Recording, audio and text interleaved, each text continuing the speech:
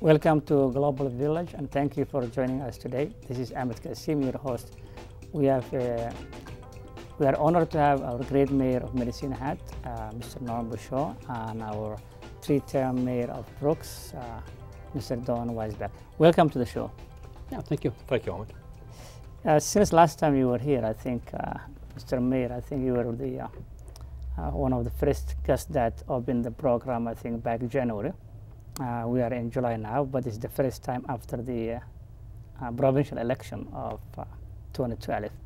How do you see that provincial election, especially when you have all southeast area won by the Wild Rose? Well, you know, you have to respect the votes. When people vote one way or the other for whatever reason, you have to respect that. And it's at every level. It doesn't matter if it's provincial, federal, or municipal.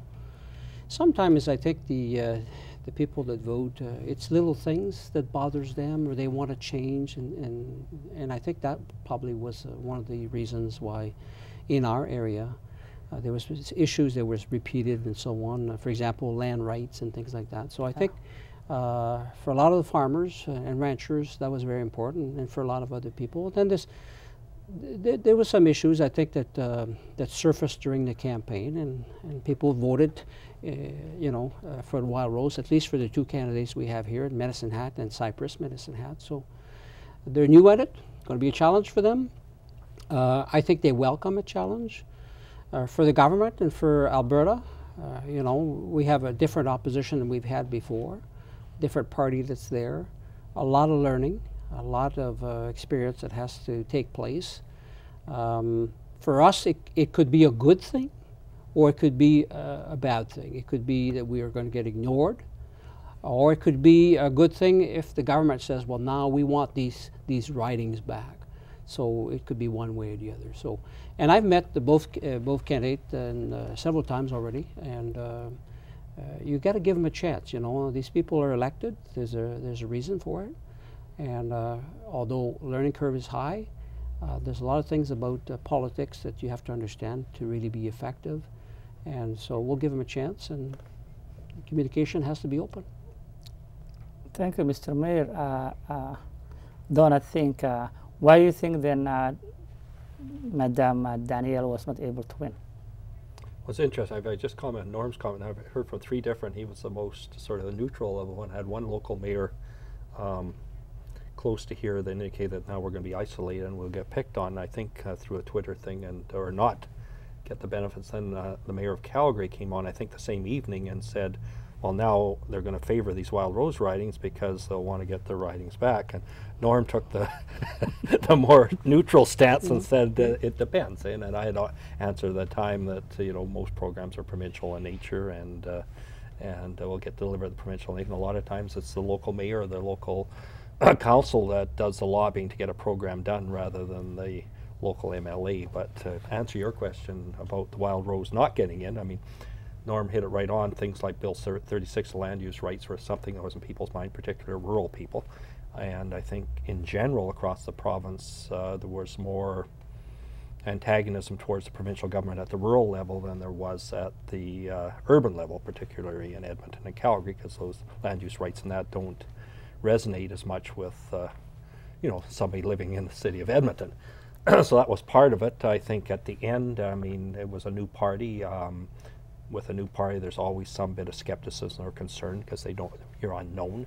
I think that was part of it. It seemed to shift right at the end, in my view at least, with some of the campaigning that was done. I think the PCs did a far better job of campaigning, or at least showing us, if you like, the Wild Rose in the bad light, and we seemed to go into a bit of a cocoon at the end. So there were some strategic issues there as well. But don't forget, even though the Wild Rose lost and only got 17 seats out of 87, they finished second, I think, in about 50-odd seats. So, I mean, 3 or 4% can mean the difference between being in opposition benches or winning the election. And as Norm said, whether it's Strathmore Brooks or Medicine Hat or the city of Calgary, the electorate has chosen, and if we really believe in democracy, someone said that the only time your belief in democracy is tested is when you lose. I mean, it's easy to accept when you win, so and you have to accept the people, whether it's here or elsewhere. One of the issues that most of the new Canadians and most of immigrants is, from past have very much associated with the liberal politics in the federal level. But coming now to the province of Alberta, there was a press release by the Wild Rose, I believe, sometime back that talks about Alberta Human Rights Commission will be dismantled if the Wild Rose get in as a government. So that make also a lot of new Canadians a little bit unsettled with the policy. That's possible.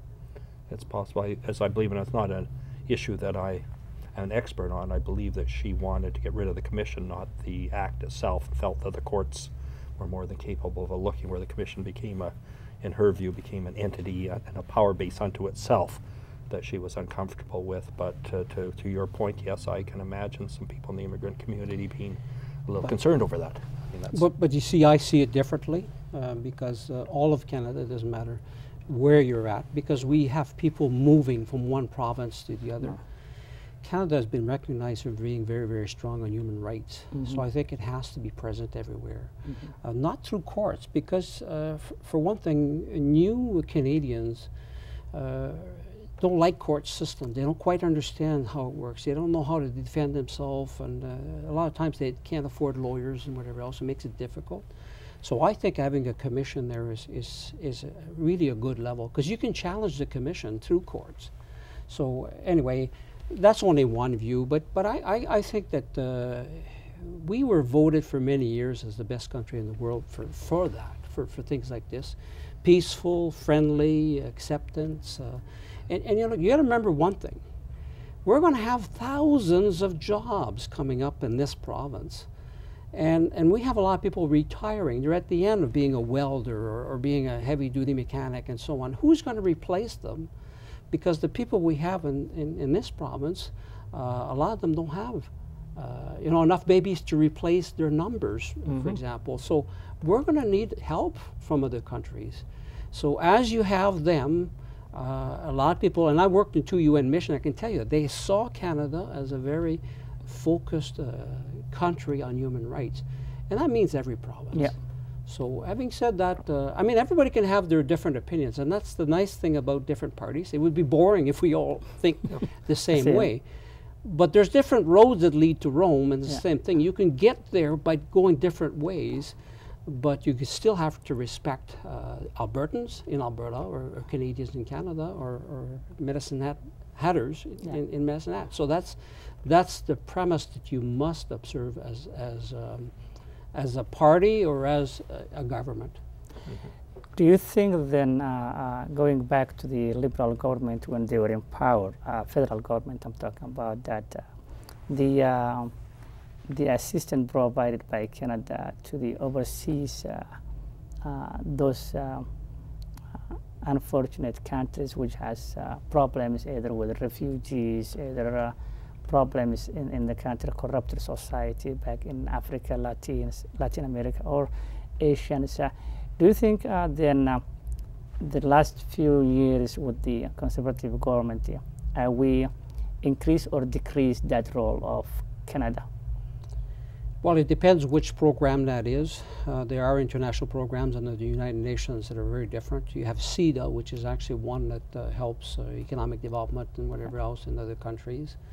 The number of dollars put in, has decreased to a certain level. I know because I'm on the board of directors for Federation of Canadian Municipalities, and so the amount of money. But you got to remember one thing: some of that money sometimes is not used properly. You try to help another country, it doesn't always get to the source where it needs help, and that's where it's important to, when you put money, to put conditions with it. So over the years, we've learned a lot about this, and it depends where it is. We also know that a lot of countries, as far as governments, are corrupt. Yeah. So you have to make those conditions, you know. So sometimes it's good to say, okay, let's put the brakes on. Let's revisit where's the money going to. Are we really helping what we want to do as a country to help other countries and other population? Refugees is a little bit different. Refugees are stuck with nothing. A lot of them are living in tents and stuff like that. So again, the UN has a part in there under the UNHCR, United Nations High Commissioner for Refugee. And then there's all kinds of other agencies. And what's important is to be able to work with the other agencies. And there's all kinds of things. Médecins Sans Frontières, Red Cross, you name them. So as a country, we've always done well when it comes to this. And it's part of those where we get respect back by trying to help them out. Make a comment. I think in terms, and I don't know, I'd have to defer to you, in terms of the immigration community's view of the past Liberal government versus the current Conservative government. In terms of the number of immigrants and refugees coming into country, there's, they're higher now than they were 4 years ago. I think the Conservative government has got a lot of publicity for obvious reasons because of their recent clampdown on so-called illegal refugees, both people that are coming out illegally, but in terms of welcoming refugees from United Nations camps, a legitimate movement of refugees, I think this government is carrying on the tradition. I hate to use that word because I don't like to give Liberals any credit, but that's my own bias. But they've carried on that tradition as being a very welcoming country in terms of the percentage, as Norm said, the percentage of immigrants coming into our country as a percent of our population. I mean, we're one of the leaders in the world in terms of numbers. I think we bring in close to 300,000 refugee or immigrants a year for a population of 33 million people. So but you may say there may be that kind of image. I don't know. So you're saying that the number increased under? It's increased slightly since 06, but it was increasing on the Liberals as well. I mean, it wasn't a static figure. Okay. I'm just want to get that over, just because the Conservatives are cranking.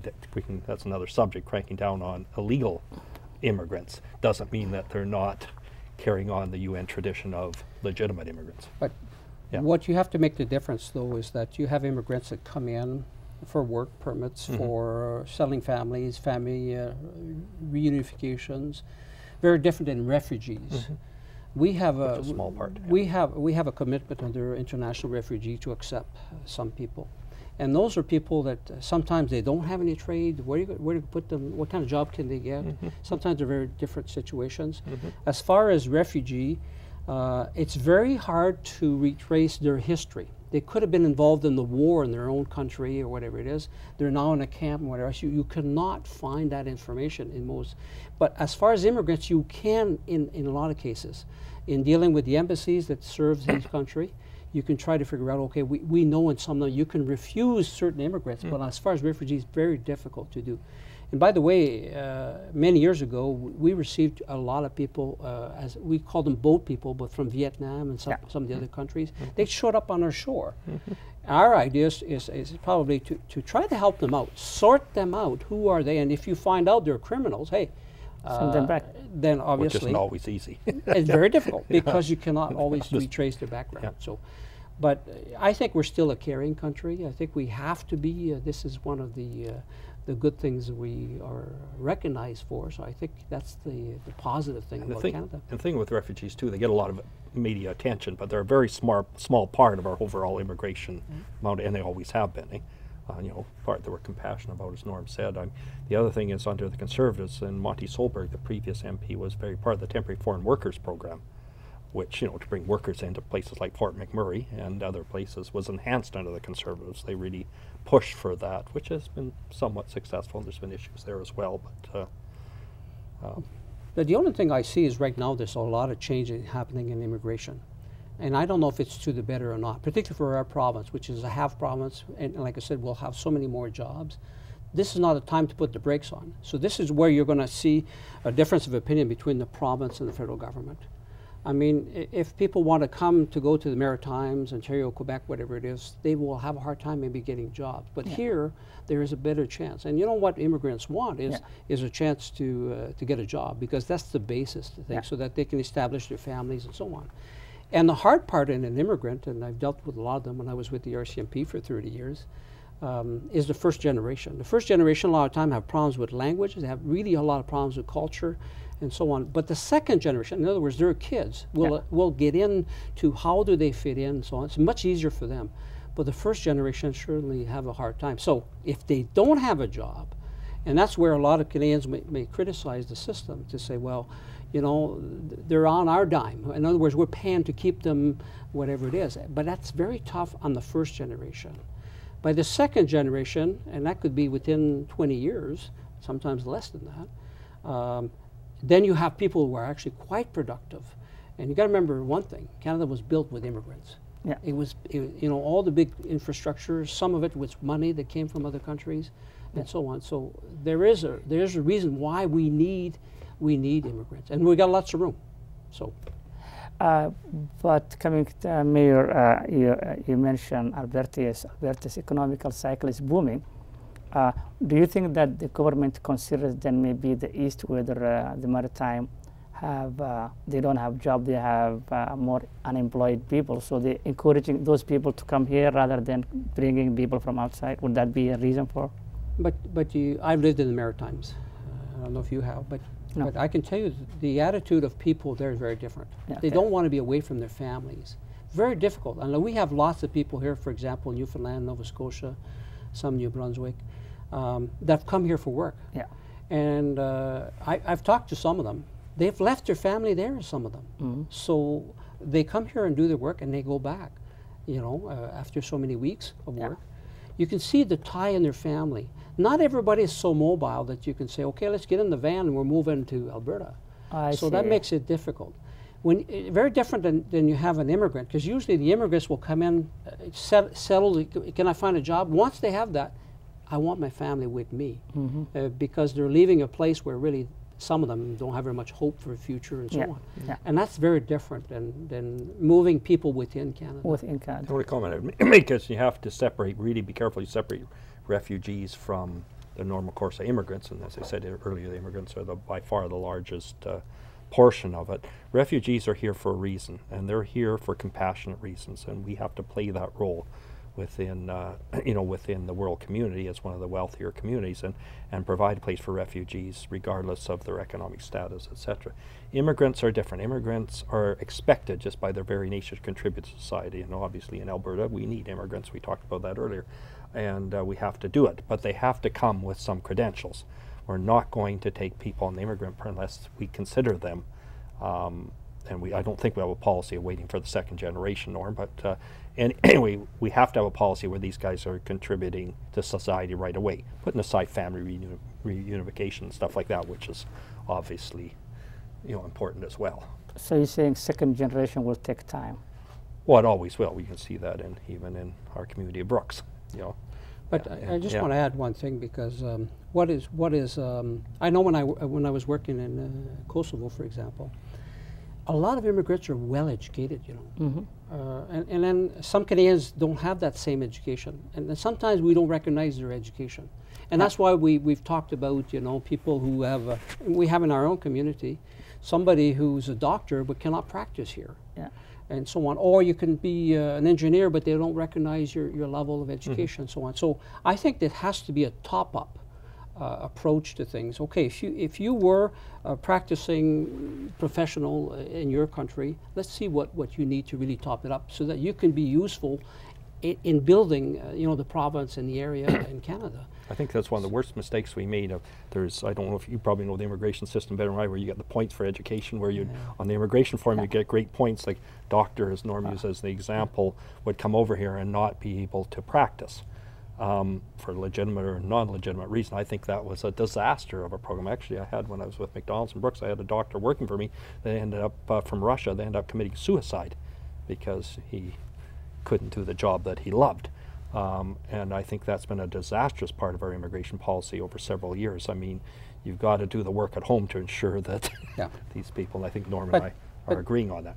But having said that, Don, what it is I know Canadians will say we invest a lot into people that are unproven to us.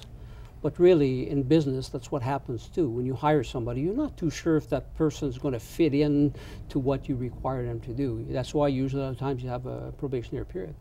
So what I'm trying to say is that we do have to invest. We can accept some if they're very close to the needs we have, and that could be welders as much as it could be professionals of high caliber. But we're probably better off to see if we can invest a little bit to make sure that they can reach the level. Because there's no sense in having somebody who was a professional in their country and then driving cabs here. We're missing the opportunity. Yeah. And that's all I was trying to say as well. It's a desire. Remember, you say invest. Well, we have to invest in our own kids, take them through university and everything else. I mean, thank goodness we're allowing South African doctors to come in. I mean, we didn't have South African doctors in Brooks, and most of us wouldn't have a doctor. Here's an interesting thing. In Alberta, it's probably the greatest number in percentage of people that don't finish high school because they have great jobs right away. Hey, it pays really a lot of money, so they go out into the workforce. Don't finish their high school, don't get into advanced education and stuff like that because they've had jobs. So, but you can't hold based on that, stop immigrants from coming in that maybe have higher qualification and maybe need to be topped up. You know what I mean? You got to have a competitive feel when it comes to employing everybody to make sure we all, as a province, grow. Yeah, that is very true indeed, Mr. Mayor. I think Canada being one of the signatories in Geneva Convention back in 1959, I believe, when it comes to refugees.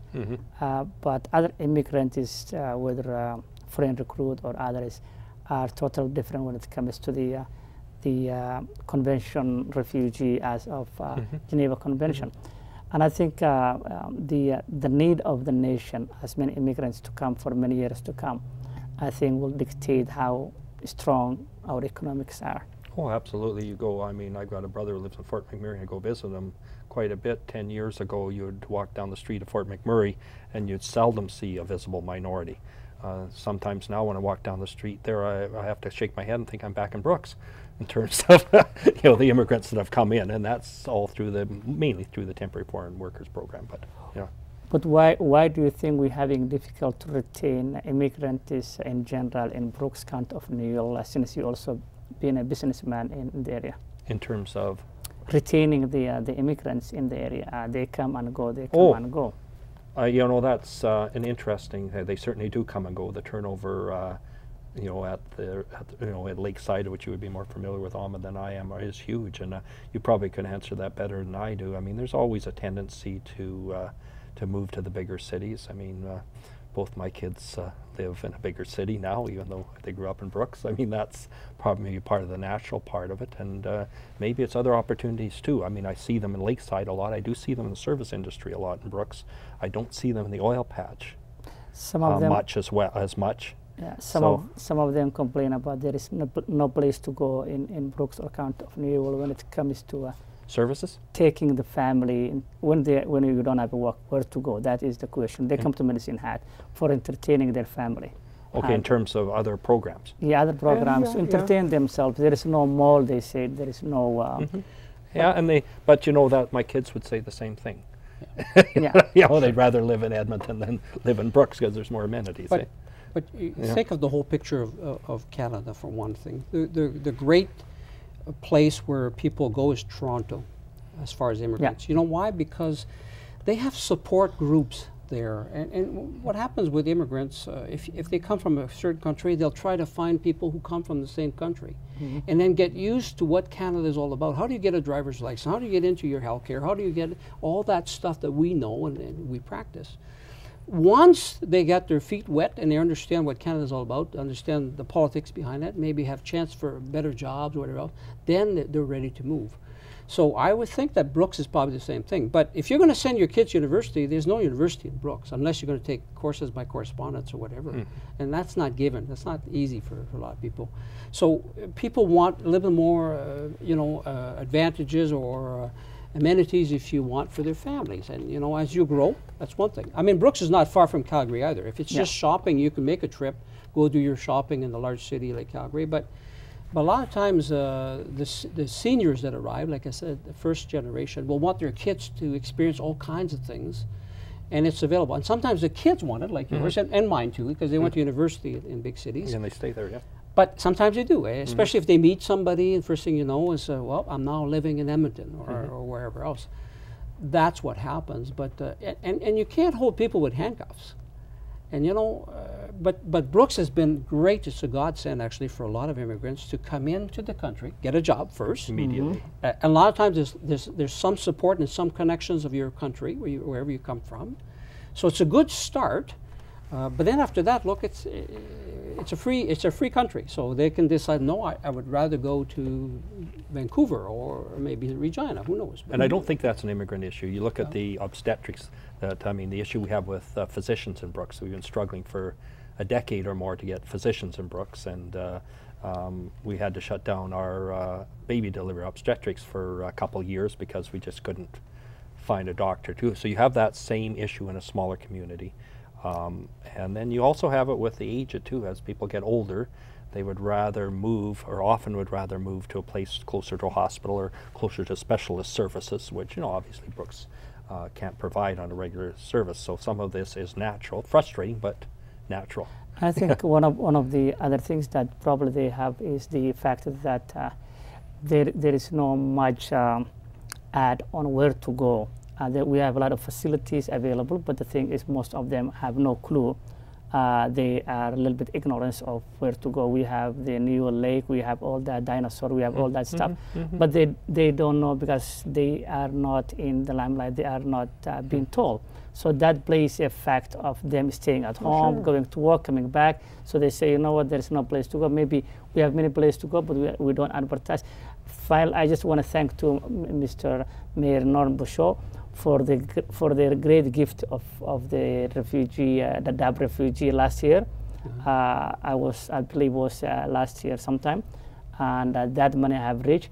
A lot of people from the DAB refugee camp have received food and all that because of the money donated by the city of Medicine Hat. And I want to take this opportunity because I was talking to a couple of the leaders in the DAB refugee, and I wanted to thank them personally, to you, to the community of Medicine Hat, for their generosities.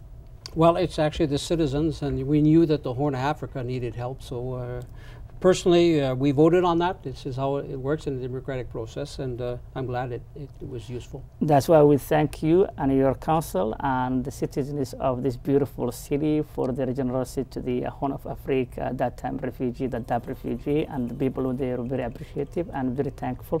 Thank you very much for both of you coming to the Global TV show today, and we hope to have you very soon. Thank you. Thank you, Ahmed. Thank you, Ahmed. Good luck. Thank you, sir. This is the end of Global Village. Thank you for joining us, and we hope you will join us next time, and we bring the whole world to your doorstep. Until then, this is Ahmed Kasim, your host of the show.